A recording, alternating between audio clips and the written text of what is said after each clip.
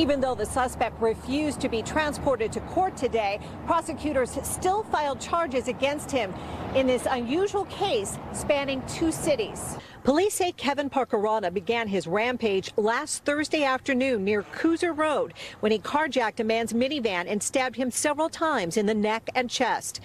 In less than 3 hours, Parkerana is also accused of another carjacking and stabbing, driving into an elderly couple and killing them, and fatally stabbing 26-year-old Jinwanjat Darawal in a Milpitas parking lot. The suspect is also accused of several counts of attempted murder, including driving an SUV into the back of motorcyclist Winton Waldorf near Kirtner Avenue. The 67-year-old victim came to court today to watch the proceedings. He asked that we not show his face. And all of a sudden, the rear of my bike got jacked way up in the air, and I flew over the handlebars.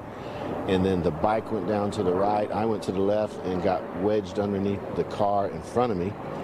And I know that sounds bad, but I think that might have been what saved my life, because I was under the car. Well, I mean, what's to stop him from getting out and murdering me, too? Parkerana had a history of mental illness, and today Santa Clara County District Attorney Jeff Rosen acknowledged it's possible the suspect's legal team may pursue a mental health defense.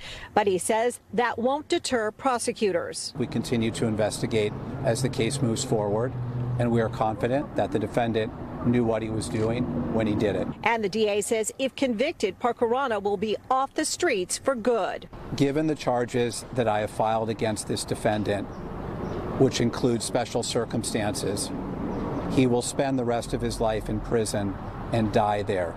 This afternoon, the judge ordered Parkerana to show up in court Thursday for arraignment.